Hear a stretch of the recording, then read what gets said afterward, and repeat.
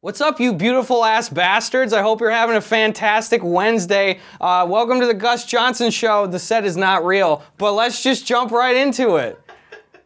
Did I get the job? The set is not real. It's not. That's what was so disappointing to see. It's all fake.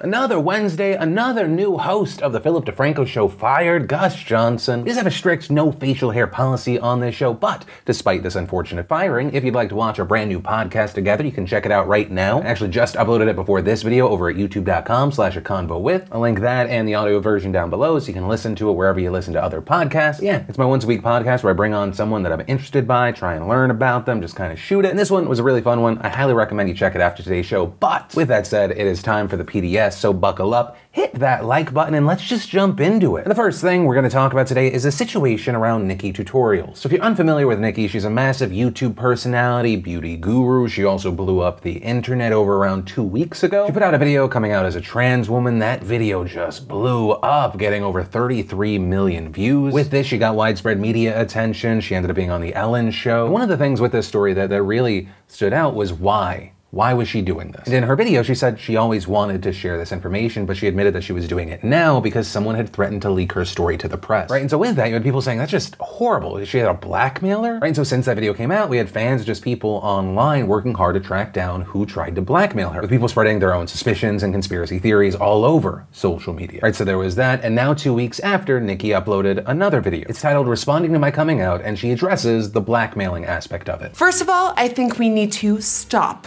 the witch hunt that I've been seeing going around. I've been seeing so many truth videos out there saying, oh my God, this is Nikkie's blackmailer. Oh my God, we found the guy. Oh my God, we found the girl.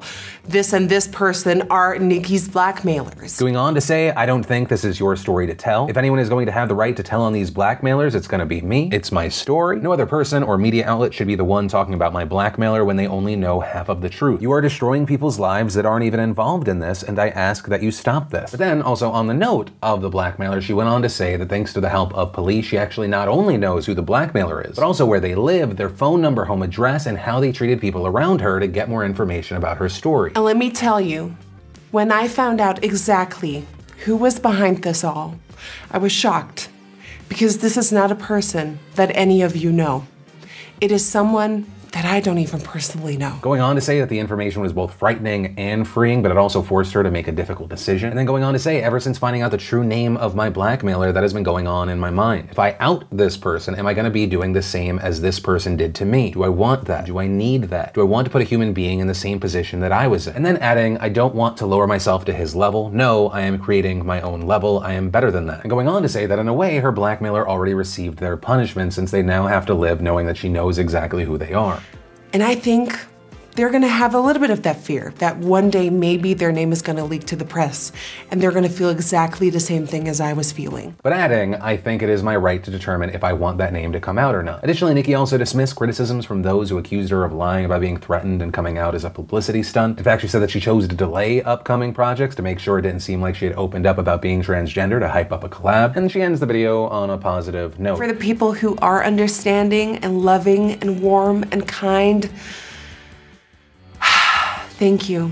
Thank you for me and my community. I will say, as far as my opinion, Nikkie is definitely a better person than me. If I was her and this had happened to me, I would 1000% destroy this person's life. The kind of outing, in my opinion, is far different. One is exposing a personal secret that was no one else's damn business, and the other is bringing to light someone who committed a crime. That said, it is ultimately and should be her decision, and if anything, it feels like she is empowered by this choice. But that said, still, I will say separately from the situation, I'm a little disheartened that a scumbag didn't fully get theirs in this instance. But hey, maybe Nikkie's right. Maybe that fear that it could come out is way worse. You know how like sometimes just the thought of getting a shot is infinitely worse than actually getting the shot? I don't know. What are your thoughts around this one? But from that, I want to share some stuff I love today and Today in Awesome, brought to you by Raid Shadow Legends. If you don't know, Raid Shadow Legends is a collection RPG game that is fantastic and free. Something new for 2020 is you can now play Raid on mobile and desktop. So just play as the same user and just switch between devices whenever you want. It's always a nice day when opening an epic shard and... Okay, actually, I've definitely been needing something a little more tanky. Also, for you right now, gamers can claim free champions and more more by being Amazon Prime members. Just log in and sign up before February 9th to claim 3 epic skill tomes and 40 potions. Also, future drops run through April include the epic champion Vala, shards, XP boosts, legendary artifacts, potions, and everything else you need to take on rivals. So just go to the description, click my link, and if you're a new player, you'll also get 100,000 silver, 2 clan boss keys, 10 mystery shards, and 1 free champion,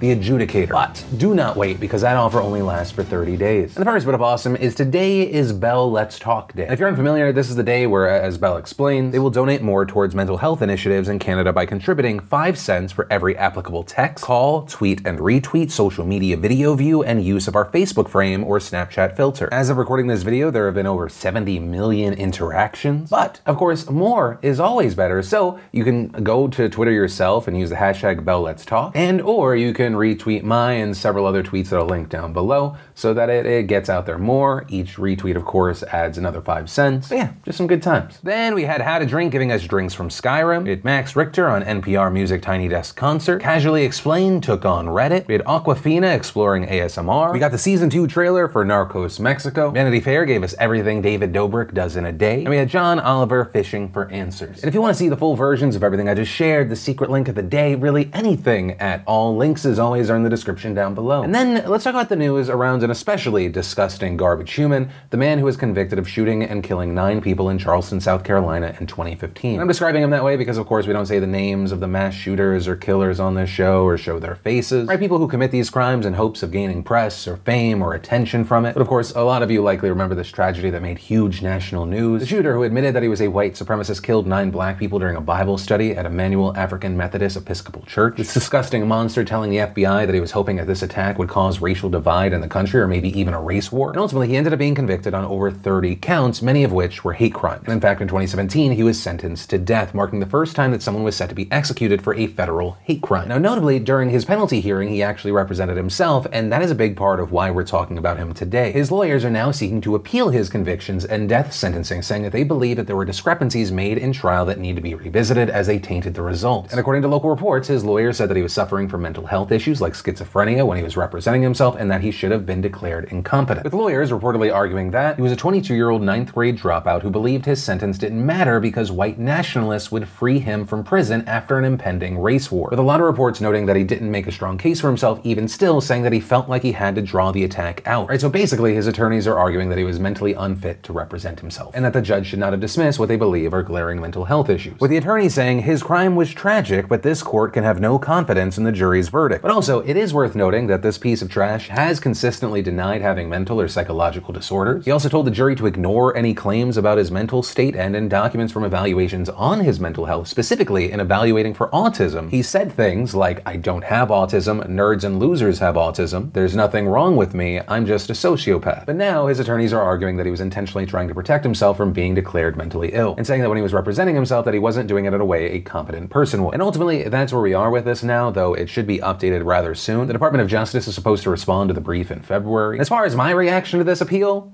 nah. He is a proven white supremacist murderer. Into the fire you go. Right, like I understand that there's a debate around the death penalty in general, but if there was gonna be like one, you know, but also, what are your thoughts on this? And then let's talk about a story that's an offshoot from the Kobe Bryant helicopter tragedy. Because while there's a lot of love and hurt following this helicopter crash, right, friends, families, pretty much everyone's sounding off with their feelings, their experiences, right? Also things like hashtag girl dad trending because of a viral clip talking about Kobe and just him being a girl dad. He loved being a father of 4 girls and welcomed more. And he said that his wife Vanessa really wanted to try again for a boy, but was sort of jokingly concerned that it would be another girl. And I was like, 4 girls, are you joking? Like, what would you think? How would you feel?